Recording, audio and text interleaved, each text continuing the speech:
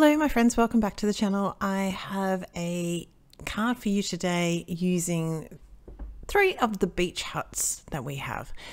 I am also going to be using the set Wish You Were Here for my sentiment. I'm going to stamp these down. I'm just making sure that I've got the bottom of my beach huts are straight using the grid of my Misty. I'm stamping them down with the premium dye ink.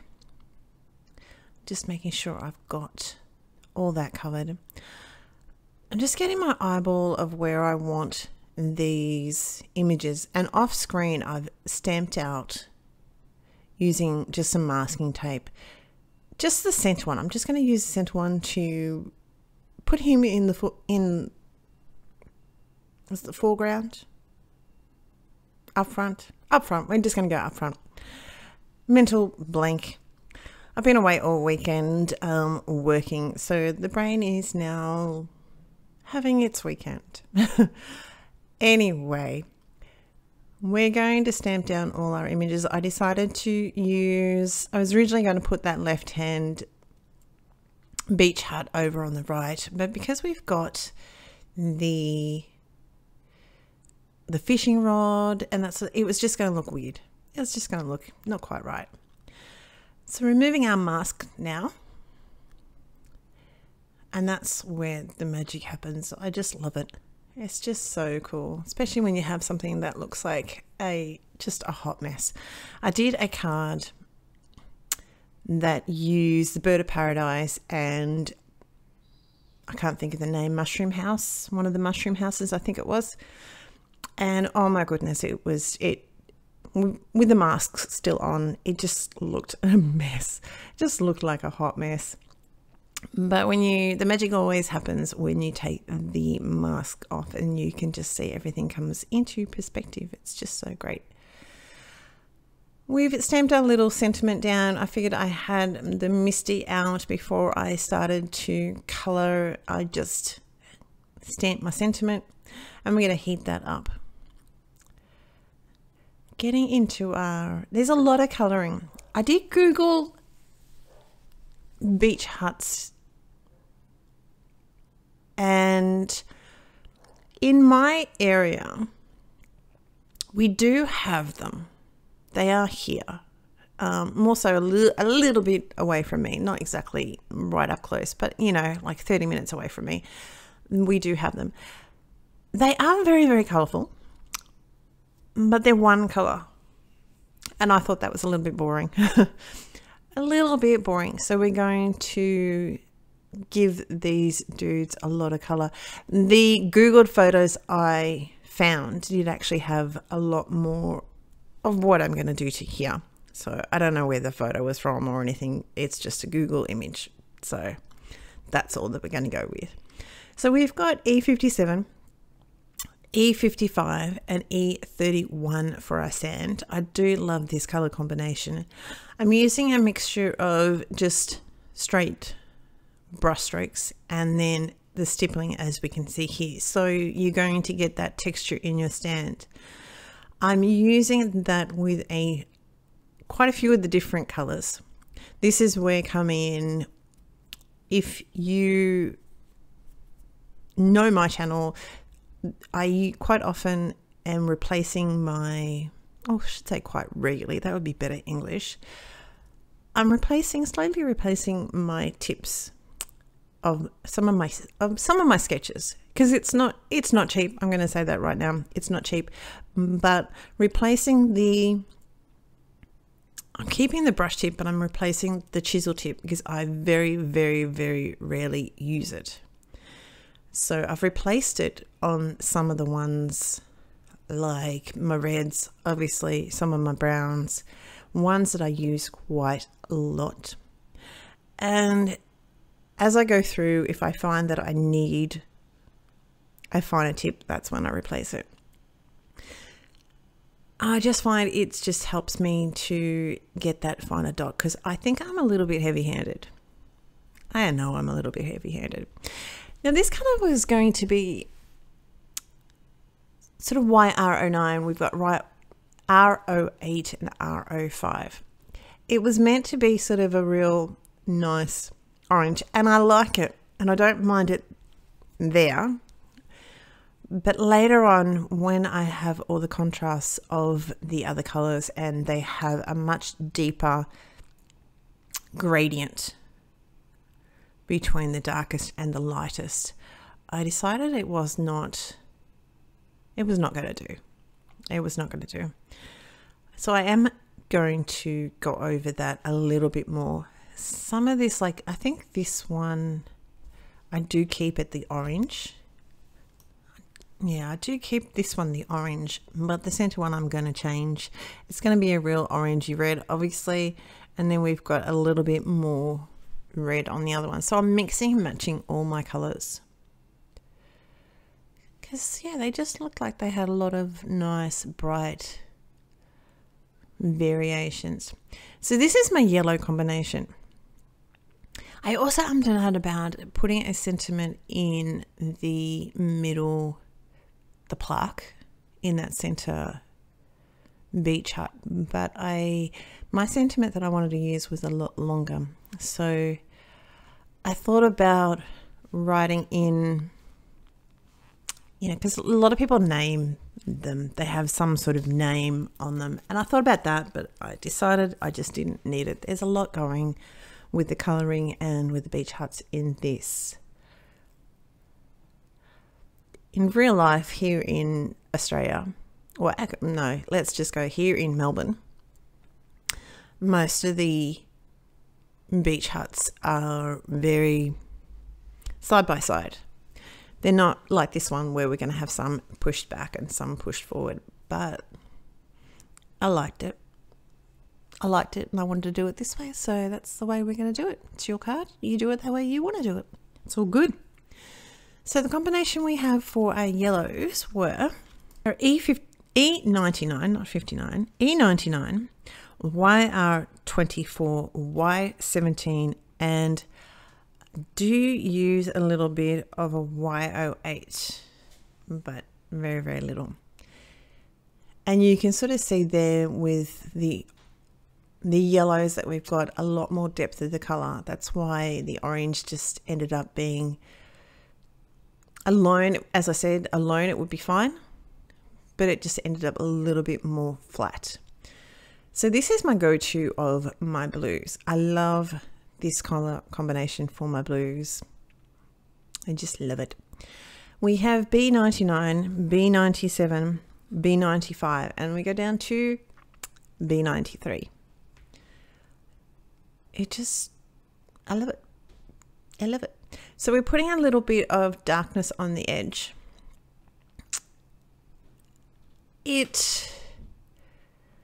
In some ways, that's where you're going to make it look a bit more rounded. But what we're also going to do is I'm actually going to use the blue right there and just to draw in those lines. And I'm much happier with that, but I just can't leave it flat.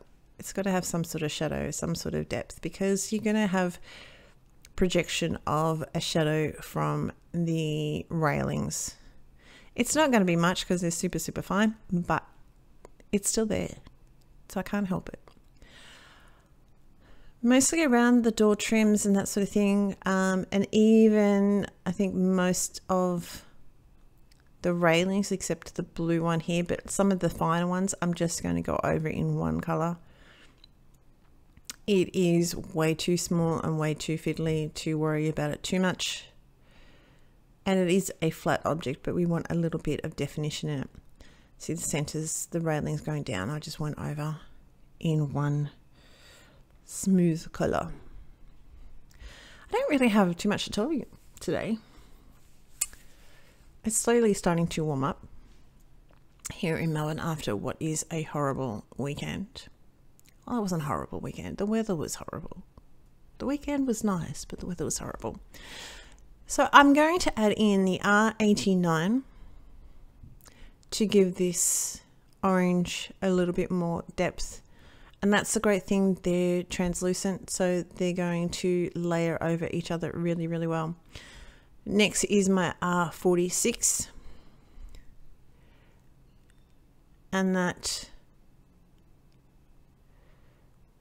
And then we're going to come in with our R24. If I was doing this a straight color, I'd go down to R20 or 22, probably 22 mostly. But that's just going to blend in with our orange, and I just got a little bit carried away, so we'll get rid of that with our O markers. See, they're nice and bright. I'm just saying, they're nice and bright. Who wouldn't want to be reminded of summer? But here in Australia, summer is coming. It is, as I said, slowly warming up, very slowly. It teases every now and then of some super nice, warm, beautiful day, and then throws in all the freezing cold all over again. But it is in the air, which then means allergy season is of course coming. See, in this one I've gone down to the R22.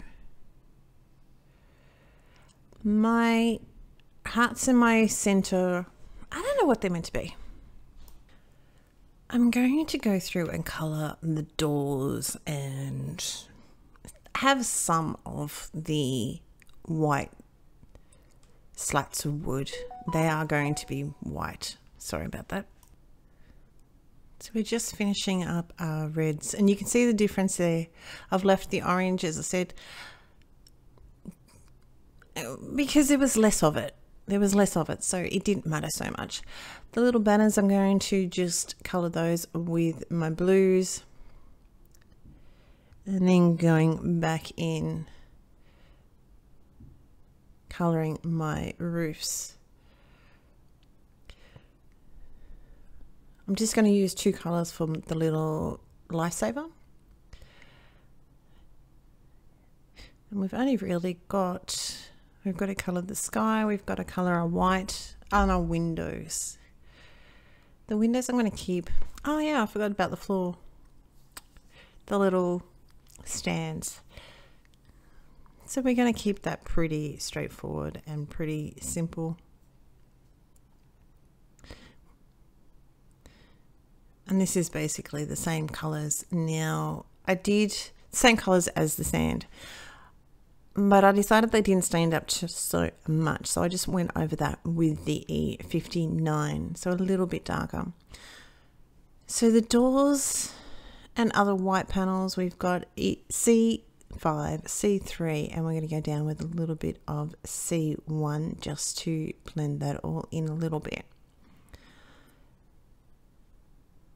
And the same thing pretty much for the rest of it. It's going to be all coloured in the same way, basically, with a little bit of each of the colours. This is again where I'm using, with the C5, I'm using the replaced fine tip. Because, yeah, you know, as you get older, the eyes are not what they used to. Not what they used to be. But it's a slow process because it is an investment.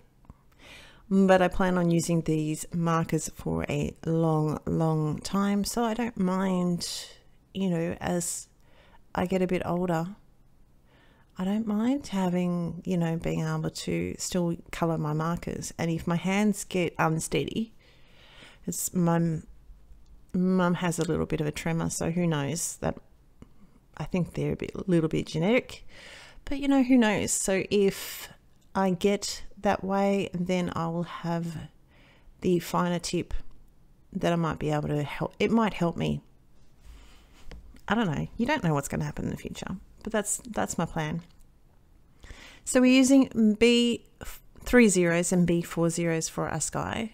So the 3 zeros is going to be close to our huts.